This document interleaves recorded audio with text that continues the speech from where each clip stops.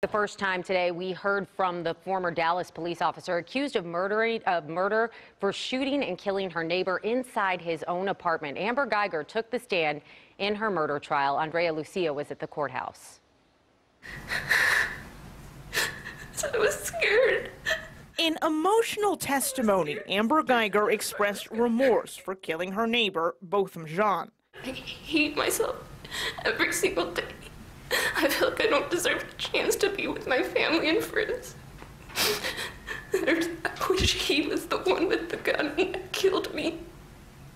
I never wanted to take an innocent person's life.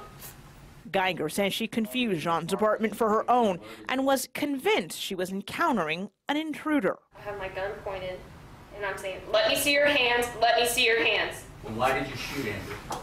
I was scared he was going to kill me. In cross-examination, the prosecutor shifted focus to the victim. You knew you were using deadly force against him.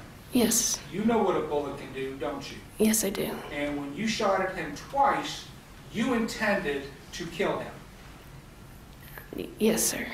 He asked Guyger what aid she gave Jean.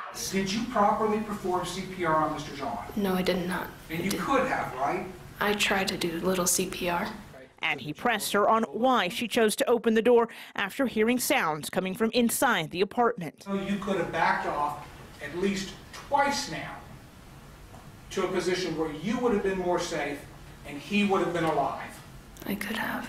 In the afternoon, the defense questioned other residents of the same complex who'd walked onto the wrong floor, including one who once entered a woman's apartment. She looked scared, and I was like, oh my God, I'm so sorry, I'm in the wrong apartment. Prosecutors countered with a simple question.